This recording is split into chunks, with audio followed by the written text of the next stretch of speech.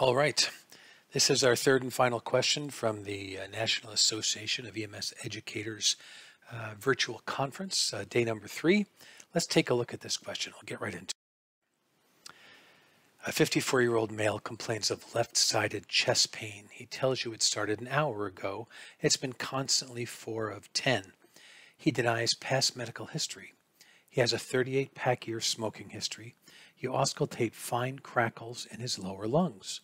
His vital signs: pulse of 94, respiratory rate of 16, blood pressure 142 on 96. He's setting at 96% on room air. You should suspect. There's a lot to say about this question. The first thing I'll say is that I believe that we are still following the new concept the National Registry is using of one correct answer. Now, for the record, I think some of the reason that best answer thing was removed, on top of psychometric issues, I think people always kind of thought that was code for trickery.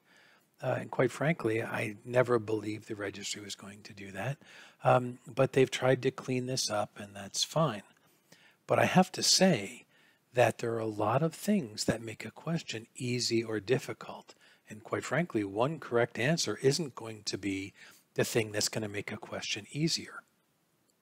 One of the things that makes a question difficult is having good distractors. And that's one thing the National Registry is not going to change. So I think that this question shows, just if you look at the screen here, that we had about half the people at the booth choose the correct answer at our virtual booth, but half didn't. And that shows that that makes a big difference. Now, that's not the only part of this question.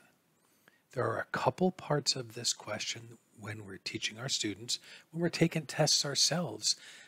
There's concepts like anchoring.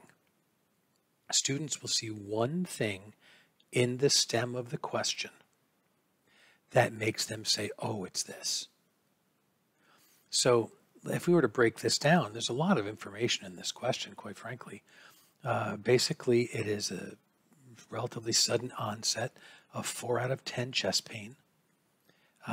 Denies history, and he got a significant pack-year smoking history, and he has fine crackles in his lower lungs.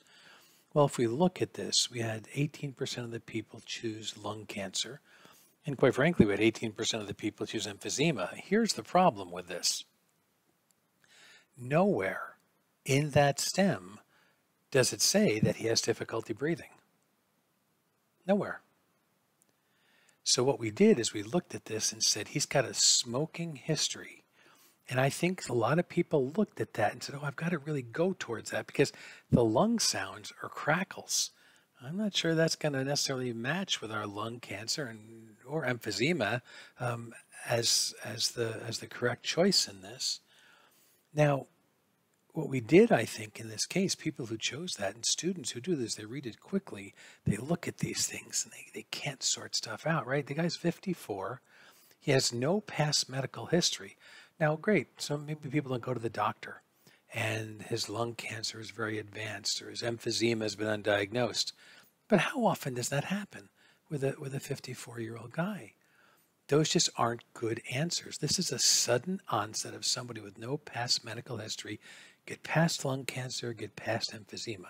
Now, you have chest pain and angina, even though it says Prinzmetal's angina, and acute myocardial infarction are the choices that appear to have the most relevance. Now, Prinzmetal's angina is generally a coronary artery vasospasm. It's an atypical angina that often happens at rest as opposed to exertion. Sometimes there'll be something in here that the registry or anybody who writes a good test will put something in that's choosable. The word angina is there. Gee, I've never heard of it before. A weaker student may choose that one because it sounds good. But choosing something you don't know isn't always the best answer. Now, that leaves the one that about half the people chose, the choice of acute myocardial infarction. Now, let's go back and look at the question again and see how it's not that far out of the question. Left-sided chest pain, that's fair game in an MI. Started an hour ago. right? So it is a sudden onset. 4 out of 10 is good. Fine crackles in his lower lungs. Okay? If it walks like a duck and it looks like a duck and it quacks like a duck, if we took out, he has a 38 pack year smoking history in that, would the lung choices even come into play anymore? In this case, what's it there for? Well, it's a risk factor for an MI. But it also shows that people can sort out the most important information. And before anybody says, well, that this is confusing or this is, you know what? This is what we do with patients. Chest pain, sudden onset, crackles in his lungs, risk factor of a smoking history, 54-year-old guy. I don't care if you call this a correct answer or a best answer. Questions that make students piece things together that are fair game. They're just more challenging. So I thought this was a really great question to end with. The first couple we gave had good teaching points we wanted to make. This one, I think, wrapped it all up. So my name is Dan from Limmer Education. As we end all these with lots of ways to get a hold of us, Twitter and Facebook and Instagram. Of course, you can email us.